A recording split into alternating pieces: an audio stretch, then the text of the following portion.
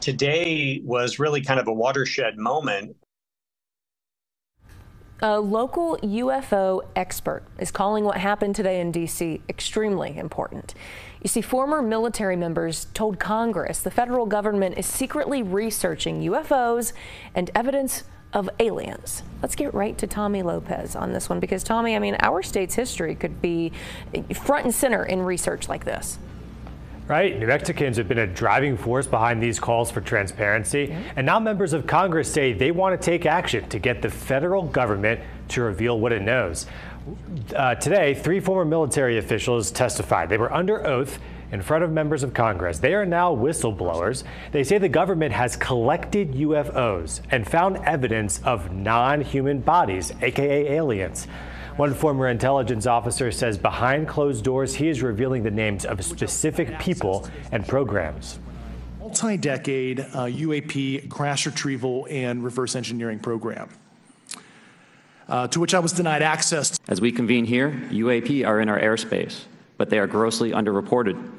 These sightings are not rare or isolated, they are routine. Commercial pilots are... They say military members are discouraged from reporting possible sightings and that should change.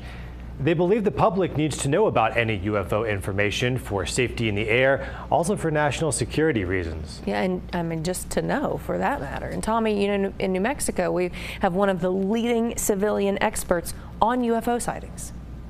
Yeah, David Marler. Last year, he took us inside his home in Rio Rancho. He has one of the largest private collections of UFO records in the country, thousands of documents. There's a long history of reports of UFO sightings around the world and of secret research programs. Heck, thousands still gather every year in New Mexico interested in the 75-year-old so-called Roswell incident. The rumors aren't new, but David Marler says these latest statements are something we have not seen before. Most of those reports are always coming from questionable sources, primarily civilian sources.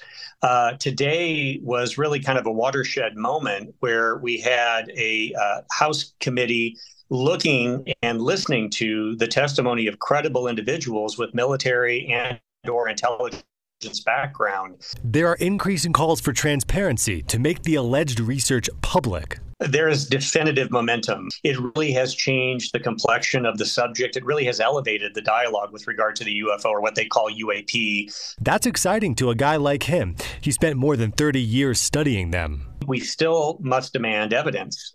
These are statements. These are claims. And Tommy, in just the last few months, there are more efforts to set up archives, and that's exactly what Marler's trying to do here.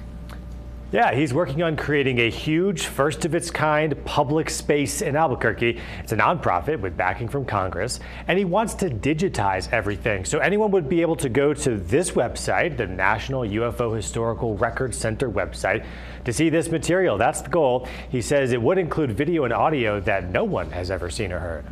And we should add, the Pentagon has long denied, and still does, even with today's testimony, any claims about secret research. So we'll see where we go from here. Tommy, thanks so much.